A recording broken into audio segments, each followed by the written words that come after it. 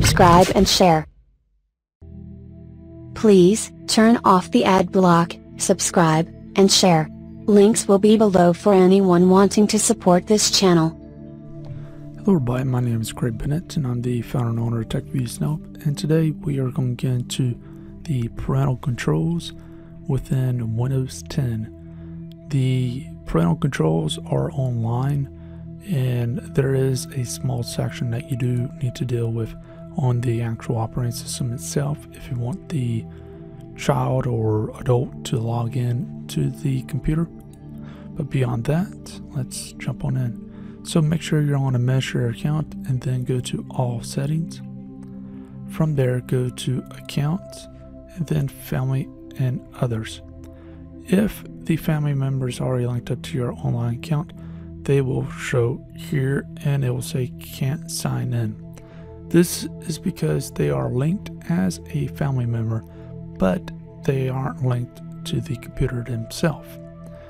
Now to fix this, what you need to do is click on this and click Allow. And you may see this add a family member or not, and if you do see the add family member, I'll just ignore it because it's easier to do the adding a family member online. And if you see sign into your Microsoft account, then just sign in and do this.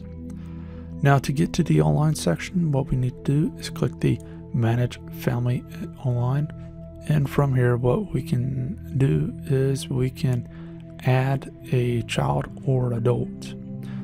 Children are basically what you set up as you can be on a computer at such and such time. Adults obviously have control over that.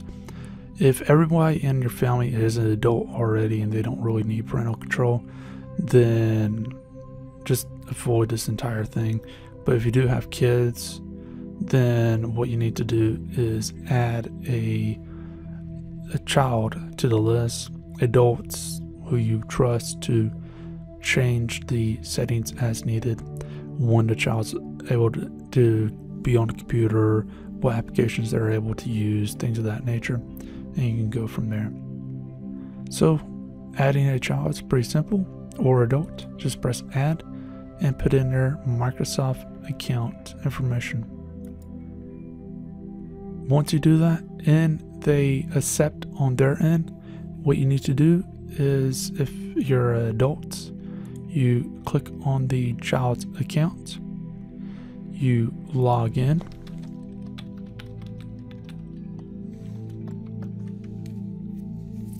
and then from here what you can do is change the account as needed, and you can do a full overview, activity report, and this is a dummy account. I haven't really logged in with it, so there's going to be no activity, but it tells you the web activity, the PC activity, and this makes it a lot harder. Back in the day, it was stupid easy to erase the history and cookies and all the other stuff, and if you wanted to hide information from your parents, you can easily do it. Now with this, no, you really can't. It's very, very difficult to hide it if the parents set it up like this, because now it's new security features. And trust me, if you end up doing this and shove it down someone's throat, you're probably not going to be the favorite person in the house.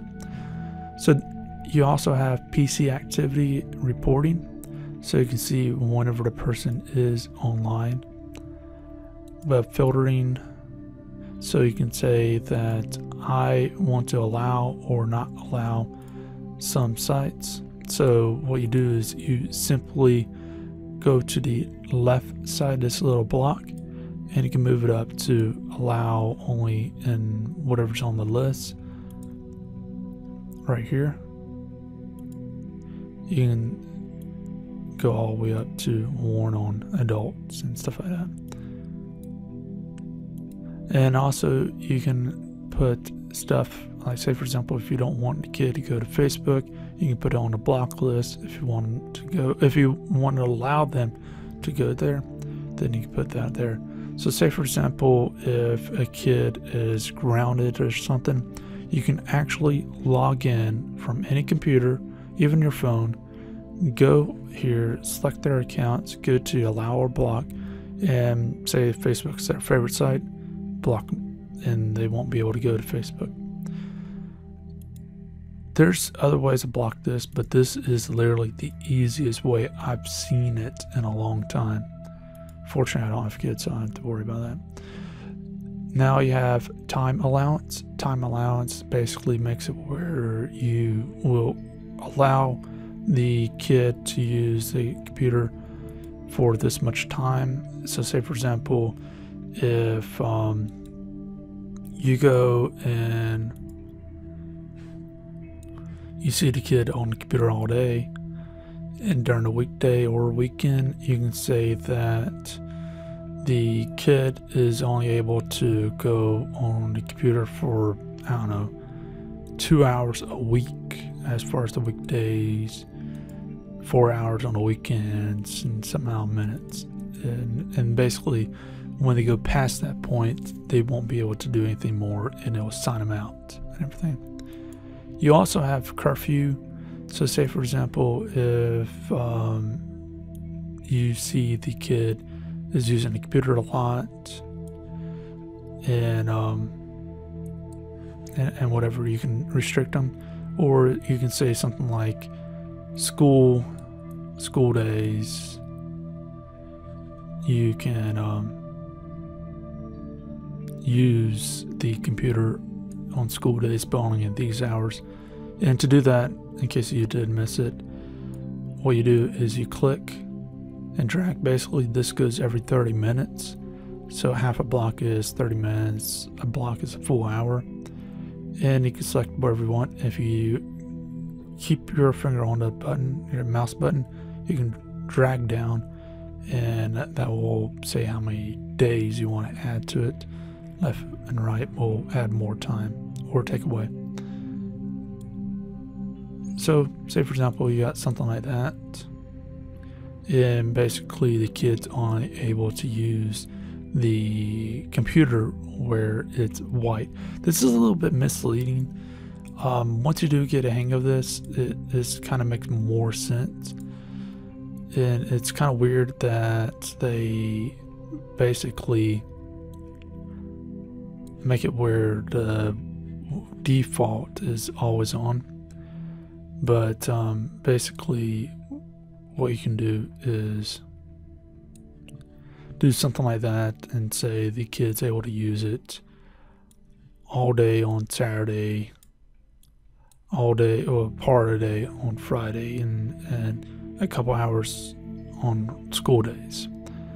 Now keep in mind, this doesn't stop the curfew on summer vacation, spring breaks, and stuff like that.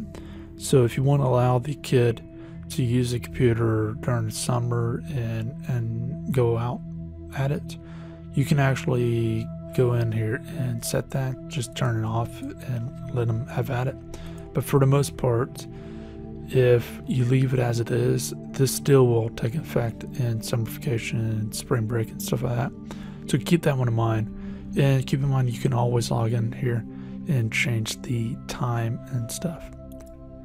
Now, as far as app restrictions, you can actually put in app restrictions. So if you don't want them to use a certain app, then you can actually press that on and search for the app. Gaming restrictions. So if the games on the computer are up to a certain point, you can say that if you, like, say for example, you got a 16-year-old, then this won't go for 18 and above.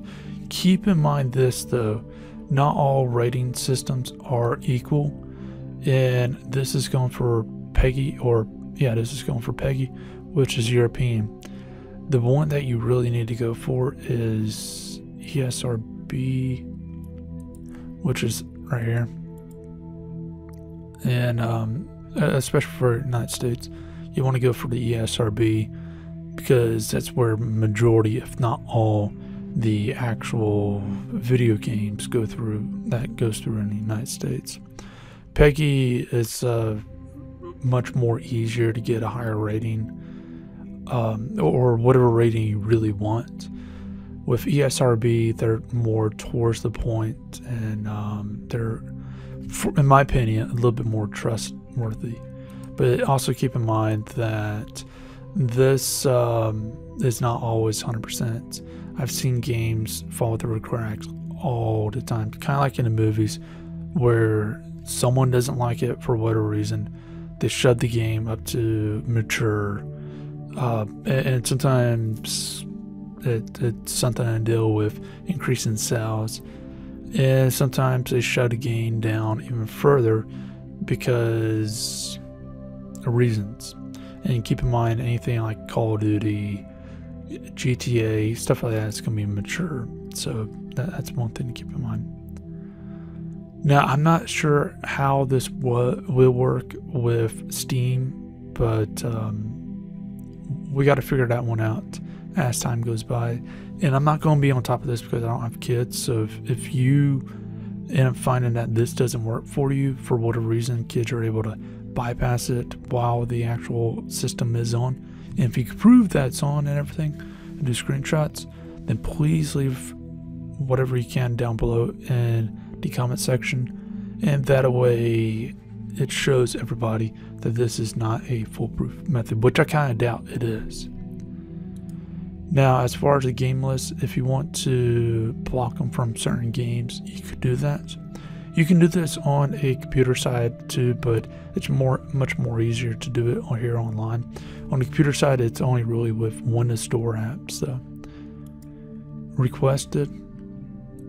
This, as it says, if a kid wants to go to a certain site or do something and wants to request it, it can go here. You can log in and simply okay it or deny it. And that's just a simple thing. And you can take a look at the family members right here.